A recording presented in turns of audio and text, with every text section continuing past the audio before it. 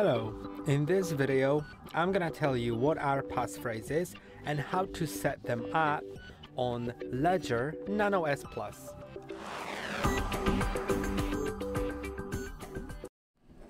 So passphrases are first let's talk about recovery phrase.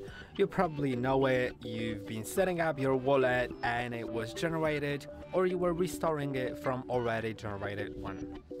And it is used for the wallet to generate private keys, and private keys are generated based on the whole recovery phrase, and they are always the same if the same recovery phrase is entered. And as I said, based on the whole one. A passphrase is an additional word, 25th for example, if you're using the recovery phrase with 24 words. That basically changes how private keys are generated, because it's like in the recovery phrase, if you change one word, it'll generate different private keys. And it's very important to know that, because the passphrase lets you in general make a different wallet based on the same recovery phrase, but you'll just need to know your passphrase as well. And it can be used for either another layer of security. So even if someone gets your recovery phrase, you still only you know your passphrase or have it written down in a different place. So even if they get your recovery phrase, you can, for example, not have any money on the wallet made with a recovery phrase without a passphrase, and only use money on the wallet with a passphrase.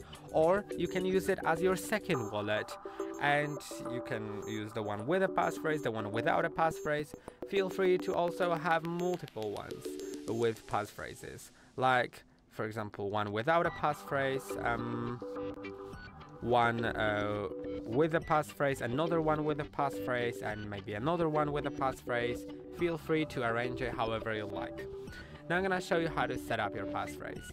So once your wallet is set up, press and hold on both buttons at once to go to the control center, then go to settings, go to the right to security, now go down to passphrase, go to the right, and now you can click on set up a new passphrase. And you have an option to either attach it to a pin or set temporary.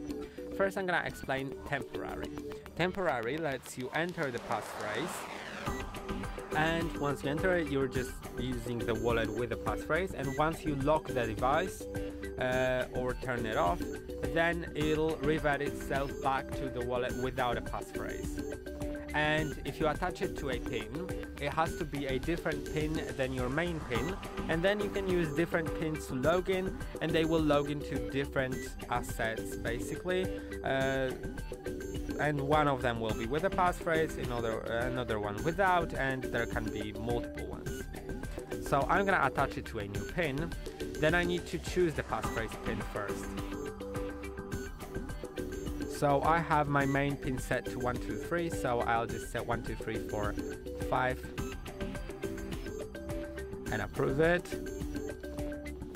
Now let's confirm the pin.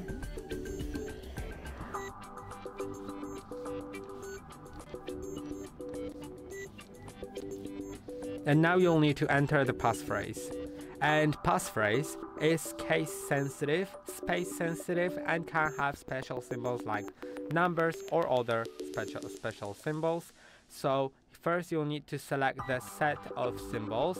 I'm gonna select capital letters, then I'm gonna select letter H, and now go back to the caps selection. Let's select the small letters, and now I'm gonna type in A, then R, then let's type in D, then let's go back to the selection, select caps letters, now let's type in R, let's go back to selection, select small letters, and yeah, you can set it up to basically whatever you like. I'm gonna of course set it to hard reset. That's quite typical in my case to set it like that. So Yeah, now the letter T. And by the way, the passphrase can be from 1 up to about 30 digits. It can be, I guess, 30, 31 or 32. I don't really remember that. But you'll see it basically once you enter it. Yeah. Now let's go to the approval sign here. Let's confirm it. You can see it's entered correctly, so you can go further. Then confirm with current PIN. So this is the PIN you're logged in currently. Yeah. And now it's processing. And my passphrase is set.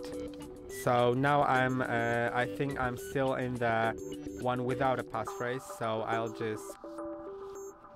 just press and hold, then lock the device and enter my different PIN.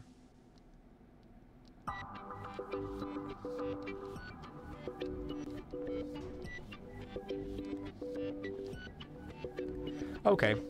And now I'm in the wallet with a passphrase and I can use completely different assets. And I hope that this video was helpful. Don't forget to like and subscribe. See you in the next one.